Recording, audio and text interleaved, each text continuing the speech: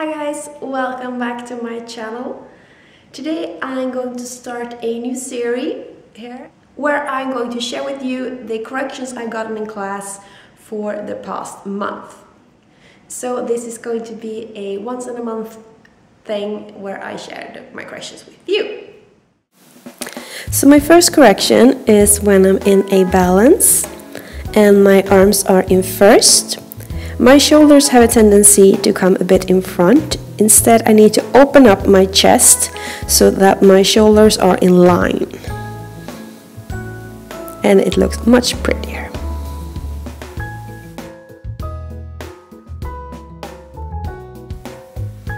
When doing a tendu to the back, sometimes my leg goes a tiny bit to the side instead of straight to the back. When doing this correctly, I should feel it in my back. So that's something I'm really working on.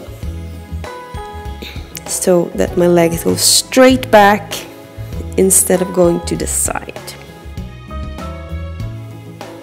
Due to I have hyperextended knees, sometimes when doing a grand battement, the knee of my working leg bends a tiny bit.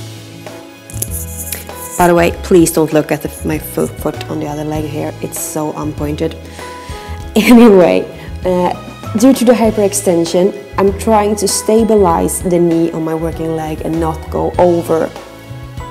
And then it can get a bit wobbly and not stay in place, and that's when I'm bending the knee. So for me it's just to build up more strength around the knee to not go, so it's not going front and back.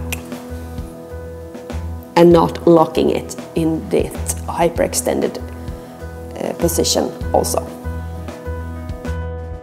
The next correction that I've gotten is when doing frappes, especially then we're going to the side, that when you come back, you will stop exactly right of the here. I was crossing a bit over, especially when you're going fast and you're doing doubles or you go too far, you should stay there. Oh, balance is not here today. Like, just not crossing over. So instead you just go bum, bum, and over. So no crossing, working over here. Keep it close. Is on point or even half toe. It's that. So parallel, I try to stay parallel, I can fall out a bit on my pinky toes. I have to stand more on the big toe.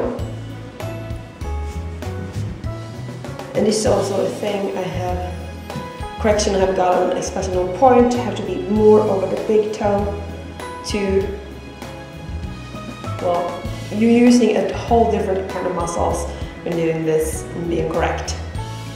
And the final correction, I'm not sure, see if I can show you this in point shoes, because I got it when I was on point, is that I'm sort of, see if I can try, I go here, my toes are in line, but I go a bit further and clinch them.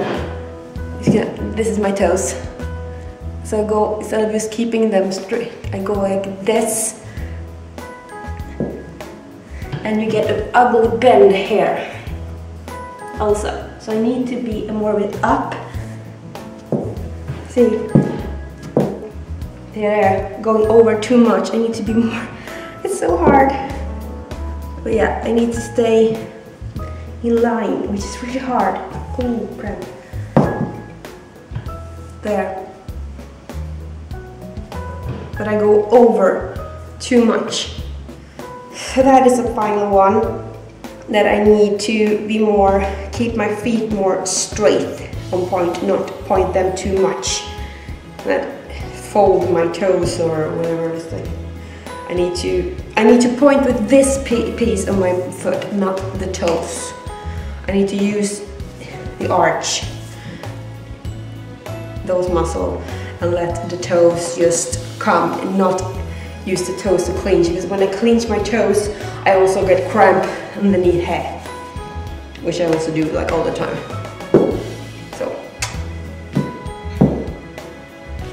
So yes.